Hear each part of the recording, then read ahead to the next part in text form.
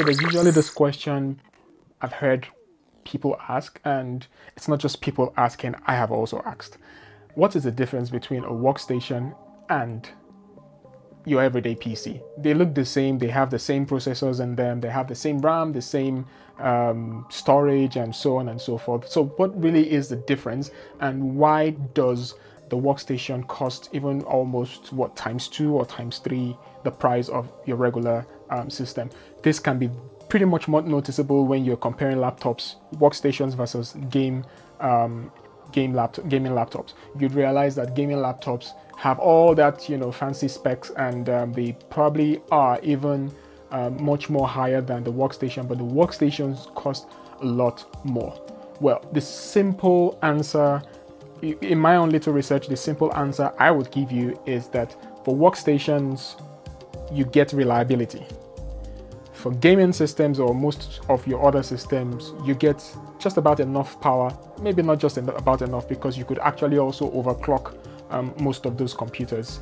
You get raw power to do stuff on one side, and on the other side you have reliability. Now the question is, what would you need reliability for when I have all that power to run with, right? A lot of power could run you mad. Okay, so let's define it. If I'm using a gaming laptop, I have all those high specs, you know, the RAM, the graphics card and all that, which gives me enough room, to even overclock it if I want to. Overclocking really allows you to even get more juice from your system. Now, what you get with all that is, yes, you're able to perform functions on most of your applications, and I'm not just talking about gaming, because that's not why I'm doing this, or that's not why I'm talking about this. I'm talking about gaming inclusive of every other thing, especially work.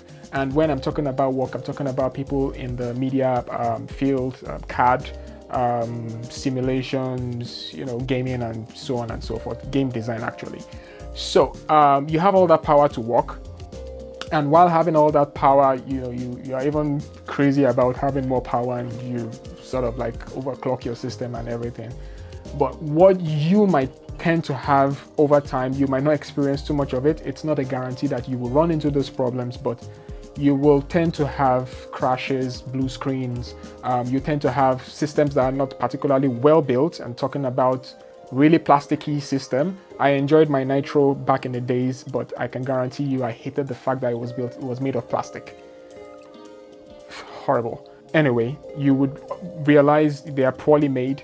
You would also not have support. If you really called any of this application support, like say Autodesk, for example, and you're trying to make some complaints about what is going on in your application and why you cannot manage to work efficiently with it, I'm not quite sure they will give you the attention you expect, because you are not making use of is it an authorized, no, not an authorized system, a recommended computer to work. They expect you to be working on a workstation. If you're an office, offices also, we expect you to buy workstations for your workers to produce, you know, kind of like giving them the right tool to work.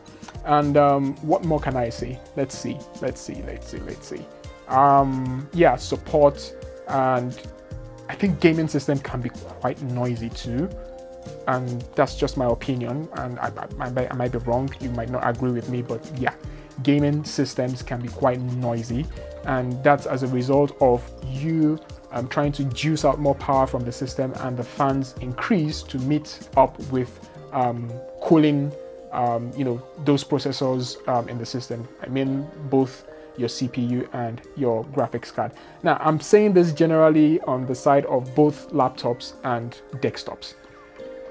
When you have a gaming system, all those things are the kind of things that, you know, you will experience using those kind of computers. Now, on the other hand, when you use a system that is called a workstation, or that is designed to be a workstation, and I think the primary companies that really known brands that produce that would be Lenovo, Dell, and HP. Those are kind of like primary big companies that produce workstations. I'm not quite sure if others do, but yeah, I'm sure other people create dedicated workstations. But the point is, they with their years of experience creating business machines and workstations. They create really solid workstations. I'm a Dell person. I love Dell computers. And when you have such computers, what you have basically is, one, a well-built computer. And I'm not just talking about the chassis of the computer. I'm talking about internally. The motherboards are well built. I don't know if if you or you know anyone that has experienced a simple burnout from your motherboard because maybe it wasn't well produced, or cheaper materials were used to produce such laptops.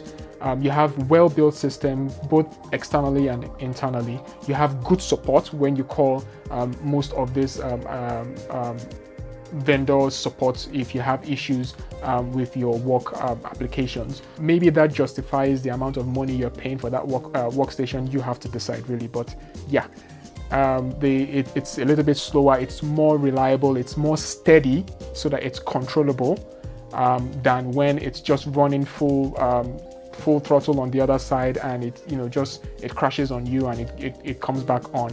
When you're working on a workstation, these things, and I'm not saying they don't crash, and I'm not saying they don't go kaput once in a while, but the truth is they rarely do that.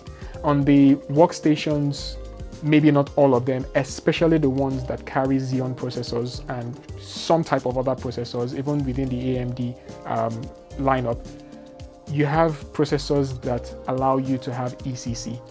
So the processor supports ECC, the RAM supports ECC, and that's basically error checking. So when there's an error that is about to occur, the system is allowed to check itself within the memory quickly and try as much as possible to correct itself before the error works. My desktop right here, it doesn't have ECC, but I have experienced situations where applications get frozen for a couple of seconds, then come back on. If that happened on my previous gaming system, I would have to turn off, or I would have to force quit the application and bring it back on.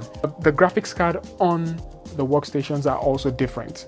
They're also different because the same concept, basically, reliability. I think using a workstation for work is the best way to go. I think you could buy something that is within at least 2-3 generations back. They will still perform really well, really well actually, and you would get good value for your money over time.